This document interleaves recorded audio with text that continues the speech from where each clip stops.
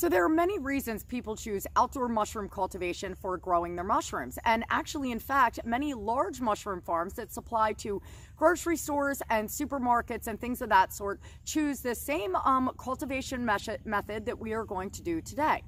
So I am actually going to show you guys how to inoculate logs using mushroom spore plugs. And as I said, this is an extremely popular method for outdoor cultivation that can be done on a very small scale, 1 to 2 logs, up to an extremely large scale for a huge mushroom farm.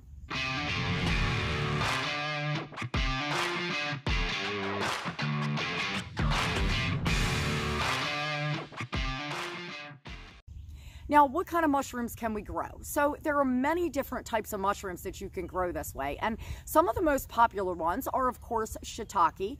We have oyster mushrooms. We have lion's mane, turkey tail, reishi, chicken of the woods, and even hen of the woods. Maitake can be grown using the same method.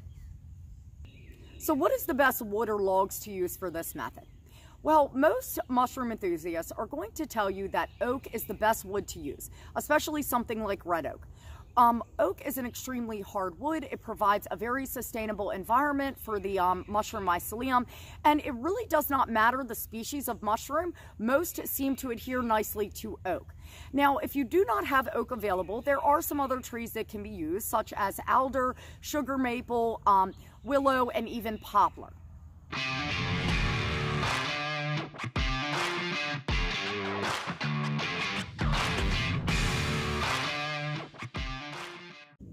So what size log should you use?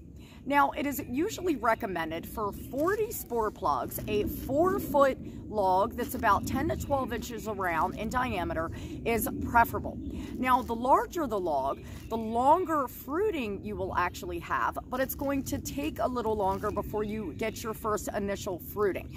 So it really depends in preference.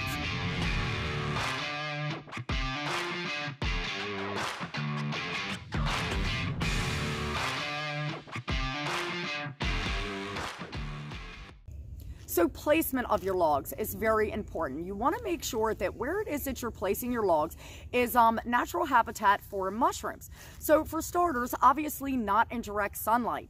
All mushrooms need shade. So make sure you are providing enough shade for these logs. The second thing that they are going to require is a steady, good airflow. So if you are placing these logs in the forest back a little ways, make sure that this area still has a nice, good airflow.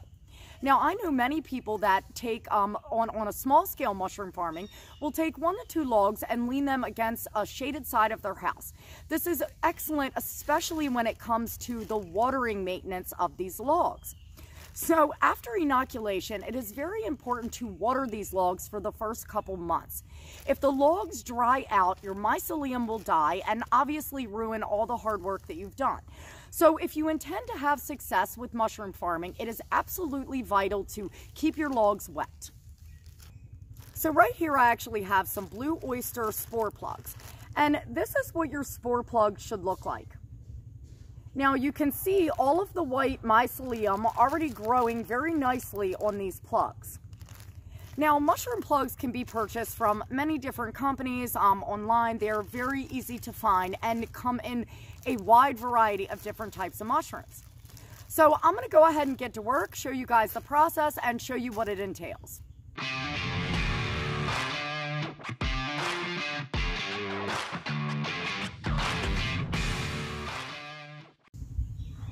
So the first thing you're going to do is drill your holes.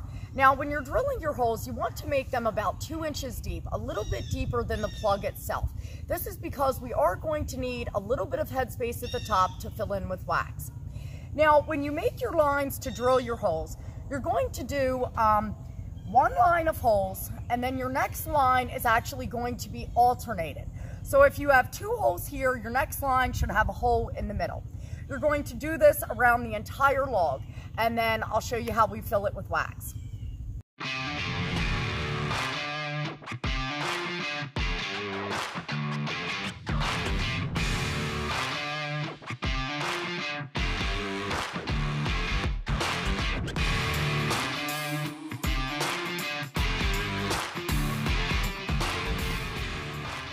Now that the holes are drilled, you're just going to place your spore plugs in the holes and tap them in with a hammer or rubber mallet. Next, you're going to have your paraffin cheese wax or beeswax melting in the process, and you're going to spoon a tiny amount in the head gap space that you have left in between the spore and the top of the bar. This is going to ensure that no contaminants contaminate your spore plugs.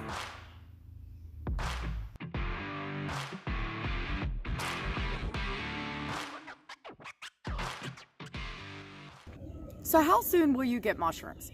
So depending on the species of mushrooms, most take about 2 years. Now oyster mushrooms, which is actually the spawn plugs that I have right here, oyster mushrooms fruit extremely fast. So with me inoculating now in early spring this year, I should have my first fruiting by early spring, early summer next year. Now things such as lion's mane, reishi, turkey tail, they may take a little longer, and sometimes depending on the size of the logs that you use, it could take up to 3 years. Now, inoculating mushrooms or cultivating outdoor mushrooms is absolutely a game of patience.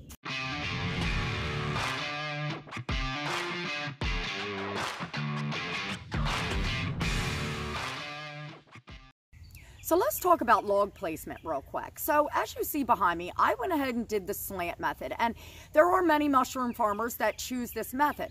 This is a popular method when it comes to growing things such as lion's mane and oyster.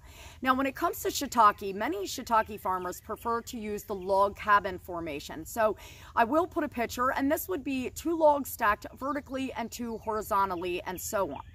Now, once again, this all matters or really just depends on the kind of mushroom that it is you're trying to cultivate. Now, I have grown shiitake on this leaning method, and it works just fine. So if you are somebody that's doing a small scale and you just want 1 or 2 shiitake logs outside your house, this leaning method is absolutely fine.